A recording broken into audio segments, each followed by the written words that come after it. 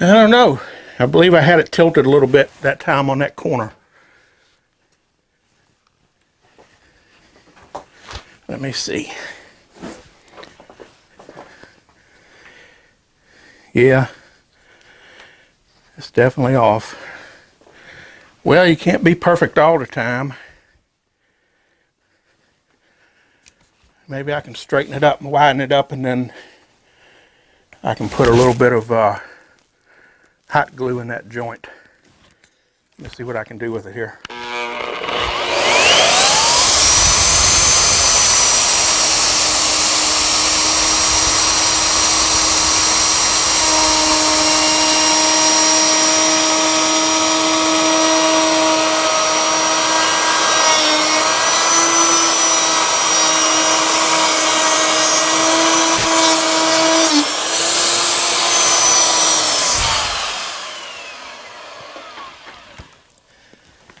Well, that's going to make the slot extra wide,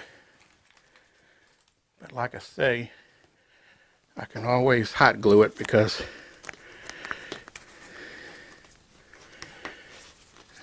at least now I can push it over and it's going to be straight right there. The only other thing I can do is go ahead and put some filler back in here and recut it. But I don't think I need to do that. It's on the bottom corner, and all I got to do is just put the hot glue right here in this to take up the space. So I think I'm going to live with that. Well, the more I kept thinking about this corner here that I messed up, that I got the router a little bit on sideways here and cut it on an angle, and I recut it here, and this is the line where it's supposed to be right here. I got thinking I got to fill that back up and recut it. So I started to get the Bondo out and fill it up with Bondo, and that would have been the quickest, simplest, fastest, easiest way to do it. But I got to thinking, I said, let me try something different. So I said, I happened to notice that this is a paint stirrer, sticks that you can buy, or they give them away actually a lot of times when you buy paint for stirring up paint. Oh wow, look at that, it's brown. Why is it brown? Why is this brown? This is brown paint. This is brown paint. This is brown. This is frickin' brown. This is brown paint. And it was just about the right size to fit in the groove. It's a little tight fitting. So I took one and I cut it down and I sanded it down a little bit, make it just a little bit thinner so that it'll fit into the groove with just a little bit of tension, not much. And then I cut another little one to go right up here on this top side. So what I'm going to do is I'm going to take some wood glue, and I'm going to go ahead and put wood glue on it and glue it. And this is going to take 24 hours for it to dry before I can cut it, but since I got a nice clean edge and the wood is good and hard here, and I can look in here, and this side is what it's going to bond to, because we're going to cut this side back out again with the slot cutter. And this is all wood right here. This corner, the Bondo was only basically on this corner here and on the outer edge. So I'm going to get the wood glue here, and we're going to go ahead and glue this. So let's see. I don't want to overdo this with glue, but I want to get enough in there.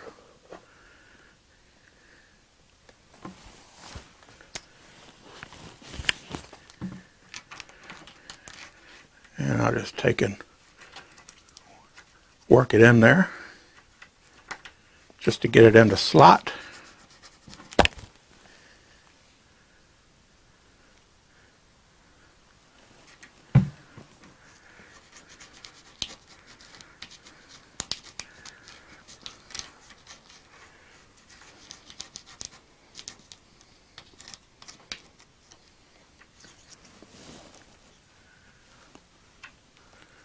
Alright, that should be enough in the slot.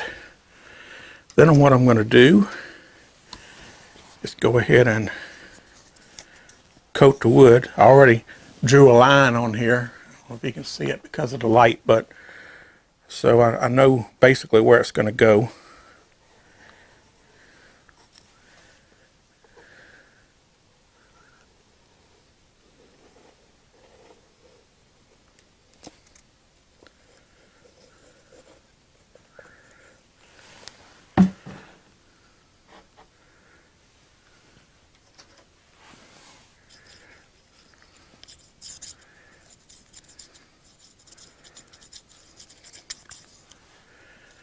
And just make sure we give a good little coat on here.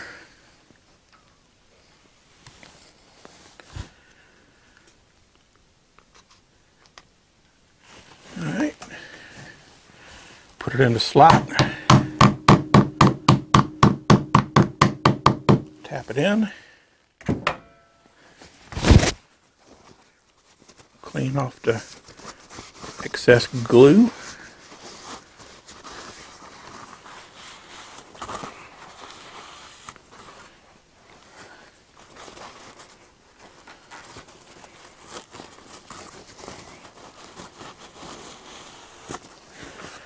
Okay, now I'm going to put a little piece in this top edge.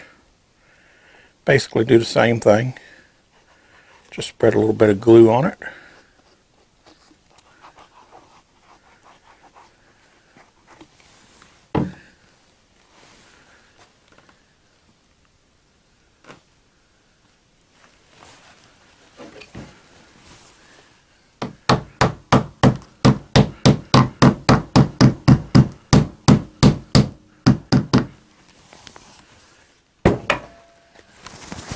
And wipe off the excess glue.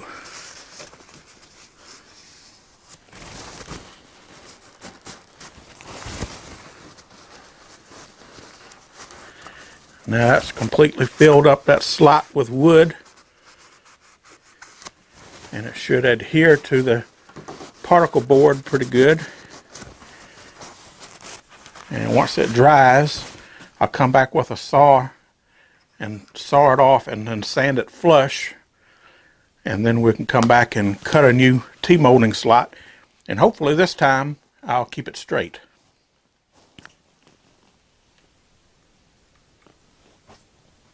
Well, it's been 24 hours and our wood that I put in the slot here ought to be good and dry and bonded, so now I'm going to have to cut it off flush with the cabinet, with the T-molding slot, and sand it down and then get the router and recut it. I'm going to cut it with this, this is a Harbor Freight oscillating saw, and it has a blade on here for wood or metal, and this is a neat little saw here. It oscillates. It doesn't spin. It just goes back and forth real fast. You can actually, when you turn it on, you can actually put your finger on the blade and it won't cut you. But when you put it on like wood or whatever, the oscillating going back and forth is just like a saw going back and forth on it real quick, and it saws pretty good. So even though this blade is a little wore, I need to get a new one. It ought to be sharp enough to get the job done. So let me go ahead and cut this off.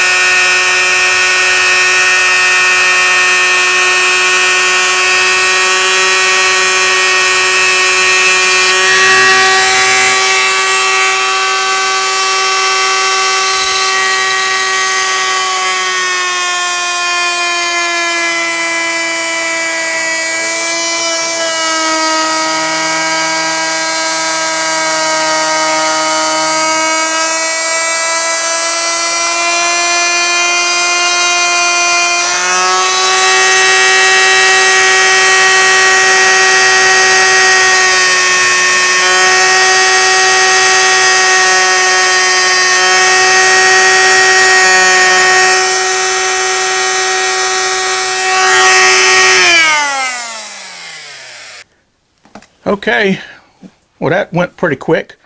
Made a pretty good job of it. It's fairly smooth. Right around this corner edge right here, I'm gonna have to sand it down a little bit, but I'll get the sander out, sand this down flat, and then we'll be able to get the router back out. And hopefully the second time is going to be the charm. I don't want to have to do it 3 times. And we'll go ahead and we'll cut this slot in here like it's supposed to be.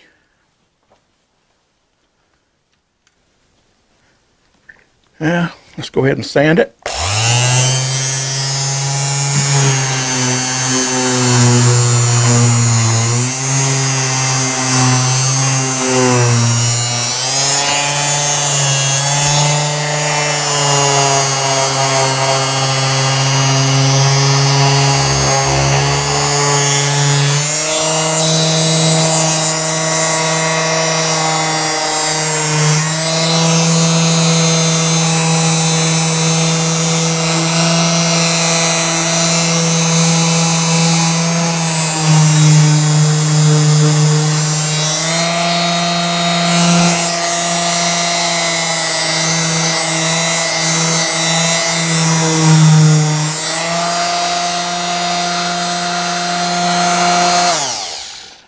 Okay, that should do it. Now we can get the router back out and give it a second try. Okay, well, here goes nothing. Let's hope I can get it straight this time.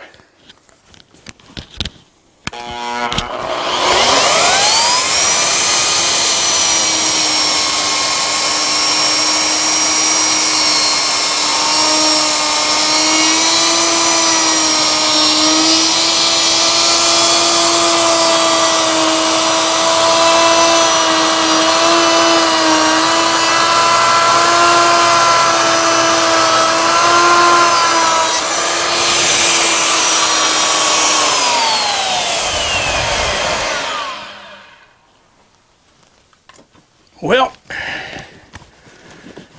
it's funny how just a little bit being off can make a big difference.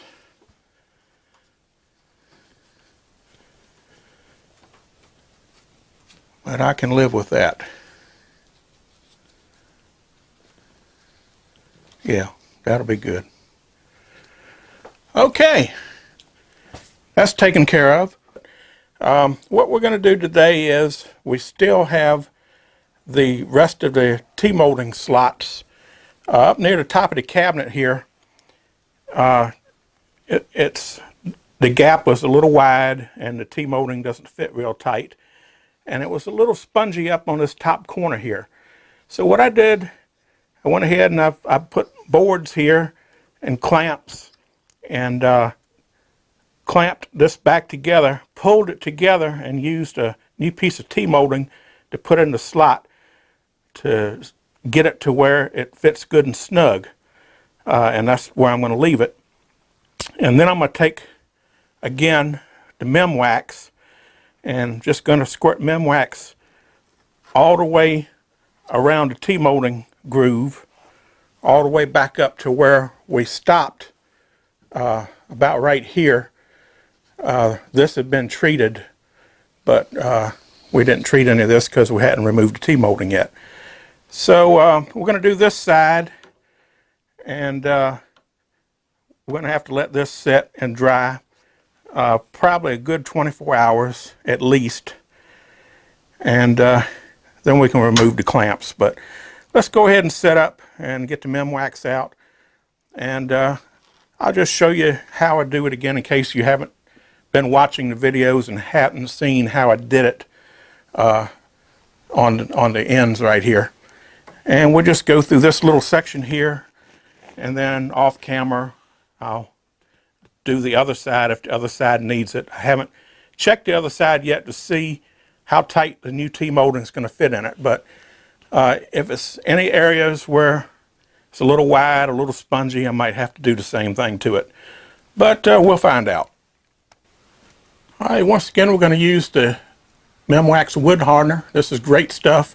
If you have particle board that has got some water damage and or humidity damage, and or just old age and it's starting to flake, this stuff here You put it on, it soaks into the wood, penetrates the wood, and it gets rock hard. And that's the way to go if you're going to be able to save the wood. If not, if it's too far gone, then you might as well just go ahead and cut the wood out and replace it. But this is some great stuff. Saves you a lot of times from having to do that. Okay, and what I do is I put it in a squirt bottle, like a ketchup, mustard squirt bottle or whatever, and fill it about half full. Makes it easier to do. And all I'm going to do is lay it on here in the groove and just let it seep in as I move it along. And I don't want it to spill over the sides because it'll get on the side art and will probably mess things up, because I'm sure it will eat into vinyl. Okay, now you just do like I just did, and you're going to have to apply several coats. It may take 3 or 4 coats. Let it soak in for 2-3 minutes in between passes, and you just keep doing it until the wood where it penetrates starts to get a glossy, shiny look to it. And when it does that, then you know you've got enough rosin soaked into the wood. So I'm going to go ahead and down here where I've got the blocks, I'm going to go ahead and do this.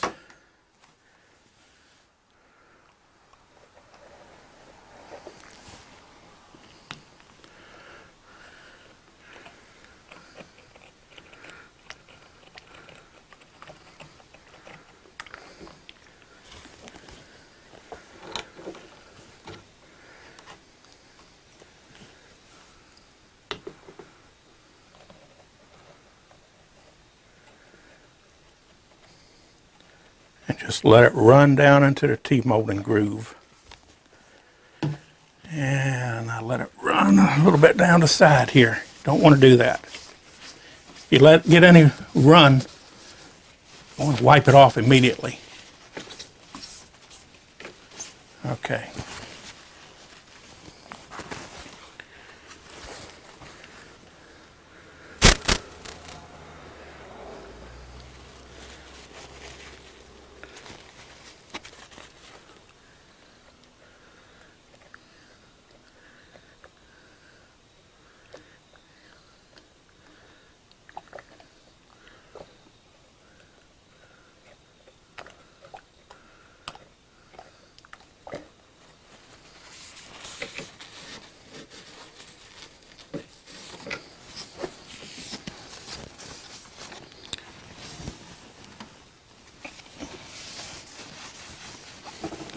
Okay, well, you get the idea. I'm going to go ahead and keep doing this and get it all saturated. And then once it dries, we'll be able to take the clamps off and see what it looks like. Okay, well, it's been 24 hours, so I'm going to go ahead and take these clamps loose. And we'll find out how the wood hardener worked. So far, so good.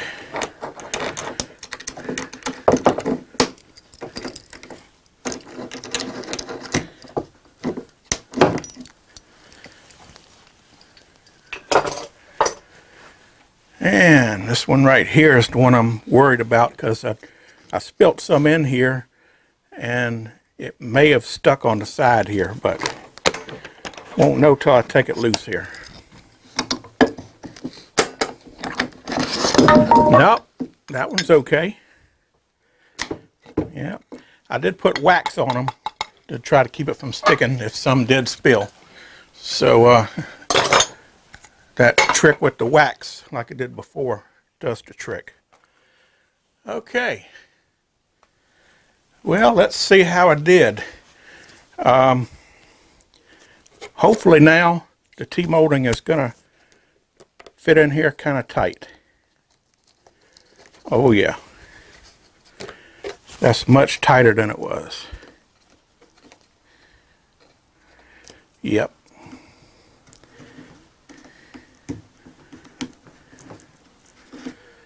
Oh yeah. I would say that's a success.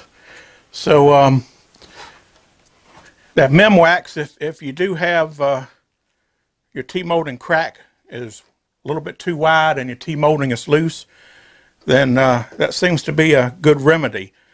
I know a lot of people fill the crack up and recut it with a slot cutter, but all you got to do is just squeeze it back together with wooden clamps, just like this, and yeah,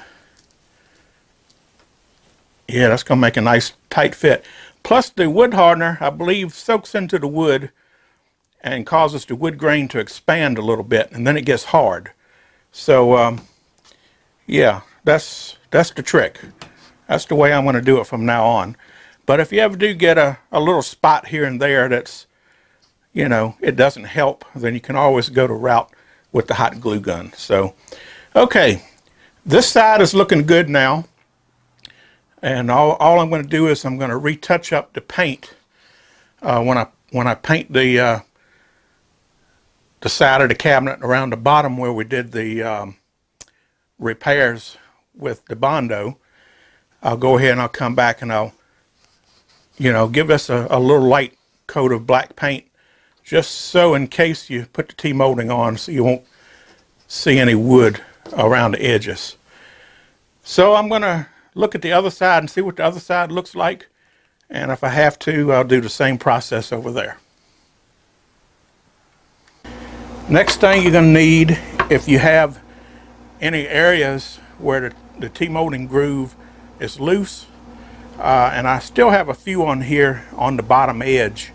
Rest of them I think I've taken care of, but there may be a few places where I'm still going to need a glue gun. So you need a glue gun, comes in handy, and you don't want to put T-molding on exclusively with a glue gun. If you ever have to take it off again, it's a mess.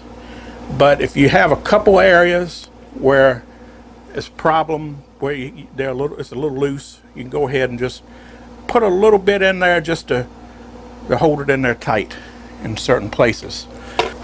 I'm going to go ahead and put it in here and see how tight it fits.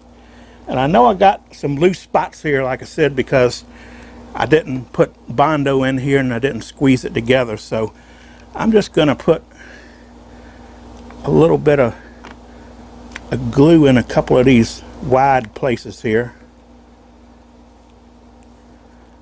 just along the bottom, and from here on up I should be fine. So hot glue, you have a little bit of working time with it, but you don't want to take too long. And if you got a real loose spot,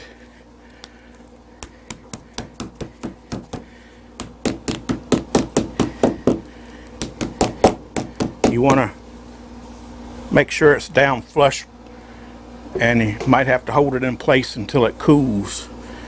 Once it cools, you're going to be okay.